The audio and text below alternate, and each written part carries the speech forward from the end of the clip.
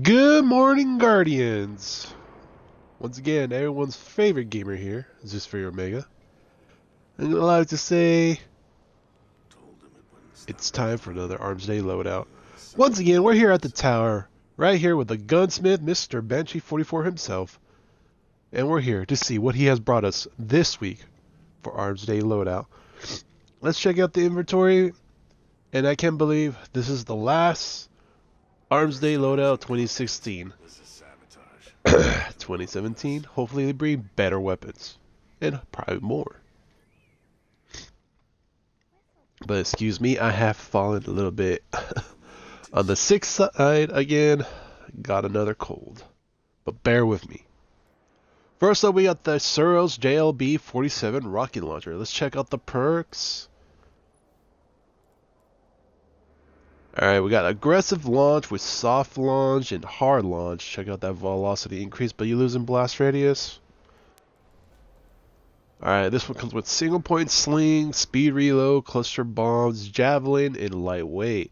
Not bad with javelin and cluster bombs. With hard launch, you get a good increase in velocity. That's always one of the main, or actually, let me say this real quick. 3 points of a good rocket launcher is increased blast radius, increased velocity, and having one of those magical perks like grenaded horseshoes, tracking, and maybe cluster bomb, because you want to get the maximum AoE area effect with that blast radius. But so far, this one has a few, but not all three, to get that magic rocket launcher. Alright, let's check out rank 2. We got aggressive launch, linear compensator, hard launch, increase the velocity. We got heavy payload. That's a good one. That's a plus perk. Flower Magwell got tracking and javelin. This is looking pretty good. Rocking the javelin with the tracking, blast radius, and you could really have a good rocket launcher. Similar to the one we had last week, but that one didn't have tracking. I think the one from last week had tripod.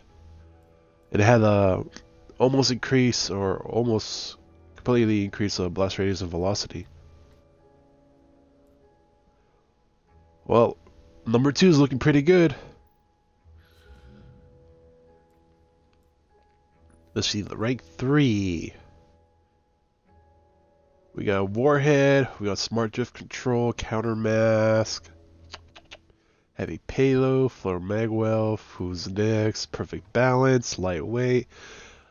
No, that one won't do. Out of all 3 rocket launchers, rank 2 is the closest thing to like a god roll rocket launcher. I would definitely pick rank 2. Tracking, javelin.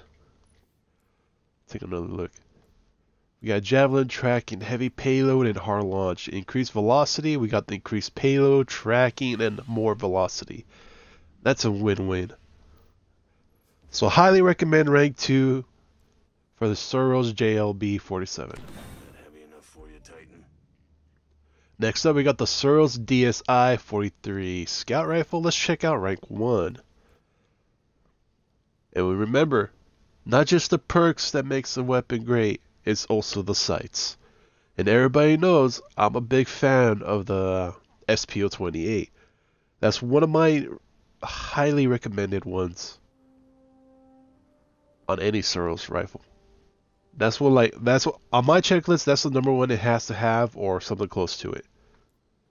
And this one does not have it. This one has SLO-12, SPO-26, and SRO-41. This one also comes with hammer forge, feather mag, rangefinder, snapshot, and reinforced barrel. It has it has so many perks to max out the range, but no stability. Seriously, look, check it out. You lose stability with reinforced barrel, but you got rangefinder, hammer forge. God damn, this is a dirty scout rifle. But let's check out rank 2. SLO-12 with the SPO-26, SRO-41 again. This one comes with high caliber rounds and Pendage magazine. Take a knee, snapshot, rifle barrel once again. Nothing for stability. I'm looking for stability with these. Range is not bad, but I like to have a range, a stability, and a damage perk all in one. Or not all in one, but all in one rifle. Let's check out rank 3. We got SLO 12 again. Alright, I'm getting a little excited here. We got SPO 28. That's a good sign. Get that off the checklist. SRO 41. We got the freaking improved target acquisition. This is always a bonus for any scout. Or any of the Soros rifles anyway. We got perfect balance. There's our freaking stability right there. Perfect balance. Feather mag. Rangefinder. Speed reload. And rifle barrel. We got rifle barrel with rangefinder, so range will be out the ass, and we get a little bit of stability from perfect balance and a little bit of improved target acquisition. This is going to be a daily scout rifle.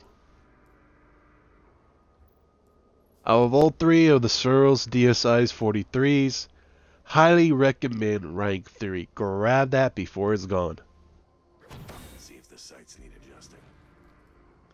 Alright, next up we have the Tonella SR4 Scout Rifle. Let's check out the perks.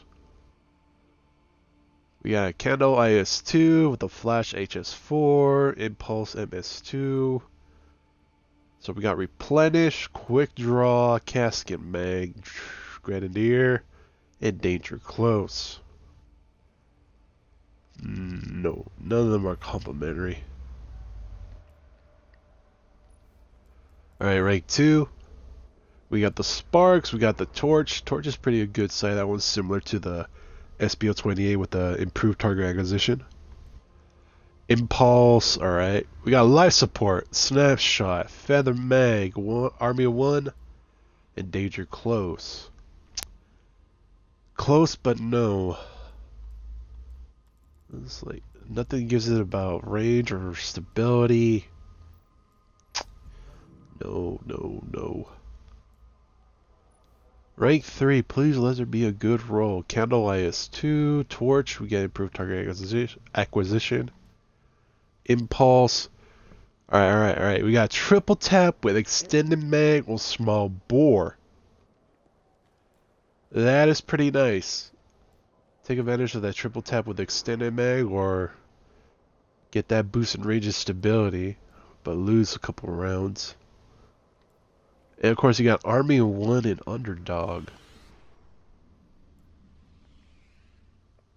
You know what? This is actually a great PvE scout rifle, especially for boss encounters with the triple tap. And you roll with extended mag, you can really get the triple tap going. I may hold on. I'm definitely gonna pick this. This is like out of all of them, this is the best one to pick. But I may use this and do a new video. I was hoping to do these on Thursdays. Call a new weapon or a new video series. I want to do like field tests Thursdays or something like that, and take these weapons that I recommend and just load them up, use them, and test them out to see how great they are. Because there's so many to pick, I don't have enough time to test them all. But definitely gonna pick this one. Highly recommend rank 3. How's the weight? The weight's pretty well. Alright, let's take this moment to transition to my Warlock, which is holding the other two weapons. I'll take this moment and ask all my freaking subscribers out there on YouTube, everybody who's watching me live on Twitch, streaming this right now, I'd like to say thank you for watching. Thank you for your support. If you like what you see, please feel free to leave a like, especially leave a comment, because I want to know what you guys want me to do. There's a new year coming up. Next week's the new year, 2017, and I want to try and bring daily videos and something more. But I need you guys to tell me where to go from there. What would you guys like to see? And once again, you guys on YouTube, please like, share, leave a comment. If you haven't subscribed, subscribe so you can get more of this beautiful content.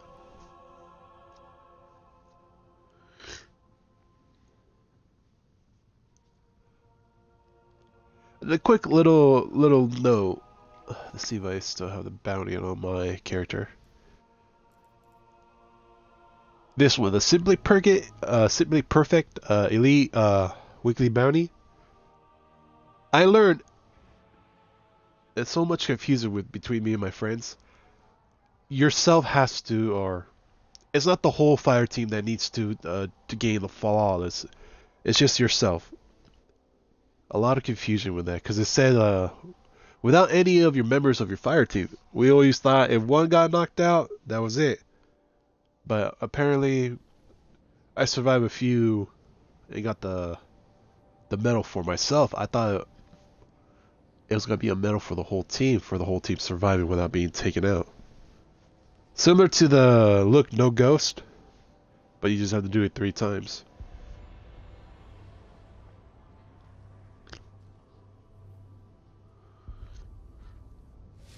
Alright.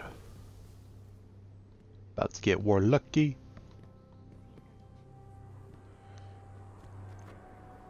I got some cast. You've come to the right place. Alright. We got the Iofi Aurora D sniper rifle. Let's check out rank 1.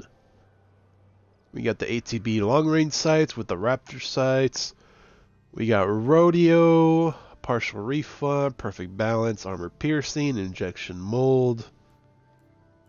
First one out the gate. No. One thing good on here is perfect balance.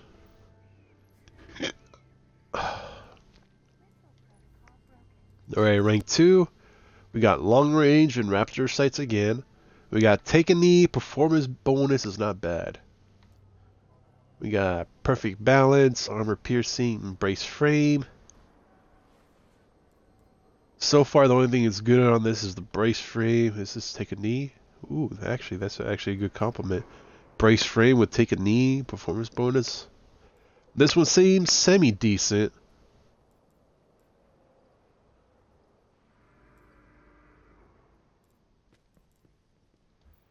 Get that stability increase. Alright, rank 3. Scout sights with the ATD Raptor. This one comes with Private Eye. Spray and play, high caliber rounds, snapshot, appendage magazine. Urgh. We're doing so good with the first 3 weapons. Why do these have to be like, ugh? The only one that's like complement each other with the perks is rank 2 with brace frame with the take a knee and performance bonus. This one seems like a decent, close to pretty okay, or what I'm saying. This would be a great PvE weapon. Yeah, chance to get some extra ammo with performance bonus. If you combine brace frame and take a knee, your accuracy stability will be unbelievable.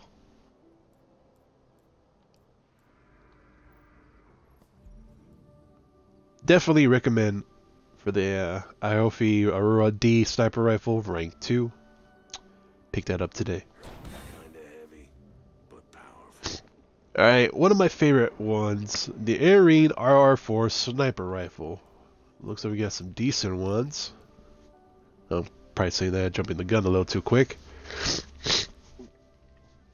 Alright, we got the Curvo SS2 sights and the Falcon SS1s. I wish they had better pronouncing names. Alright, this one comes with Luck in the Chamber, Snapshot, Rifle Barrel, Battle Runner, and Eye of the Storm. Not bad with Luck in the Chamber. Hell, if it had small bore, drop the magazine from 4 to 3, that would be better. 1 out of 3. Instead of 1 out of 4 for that lucky shot.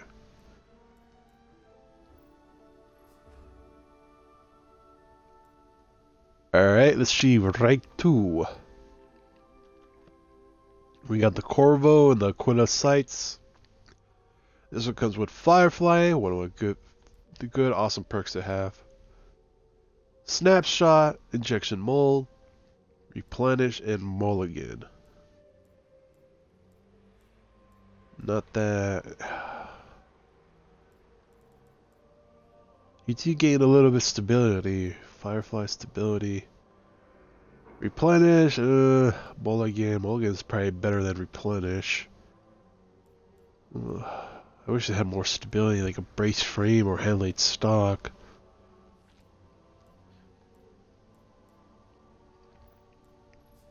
But let's check out rank 3. It's gonna be a decent one in here.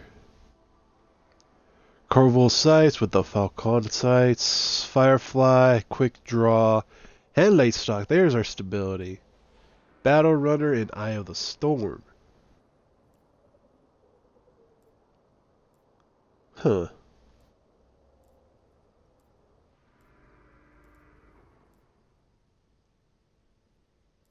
Well, it depends. I really like Firefly, and I really like this one that has handlaid stock, even though it takes a little bit of penalty off of range. I'll still probably pick this up and test it out. Battle Runner and Eye of the Storm. I know when I'm counter sniping, I'm getting shot the hell up, and the lower my health gets, the more accurate the shots become. That's a bonus. Battle Runner. If you could get the headshot, if you're a sniper that loves snipe and move, this is perfect with Battle Runner. It also pretty well for PvP with Eye of the Storm and Battle Runner. Handlaid stock, it's a good bonus. Actually, I'm gonna probably recommend rank 3. Out of all of these, rank 3 seems the best. Because it has that good boost from handlaid stock for stability, and you really need stability with a sniper.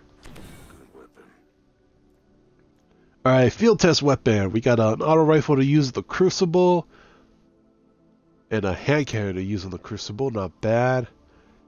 We also have another hand cannon to get double kills in PvE, and precision shots with another hand cannon in PvE, and a sniper rifle with double kills in PvE. Oh, okay.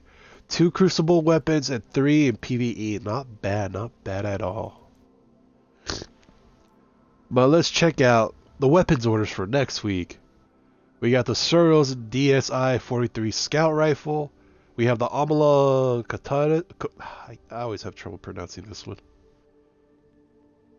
Kotayas SR4 Scout Rifle. We got the Kuma Tatak hand cannon from Amalon as well. We got the Strongbow Shotgun.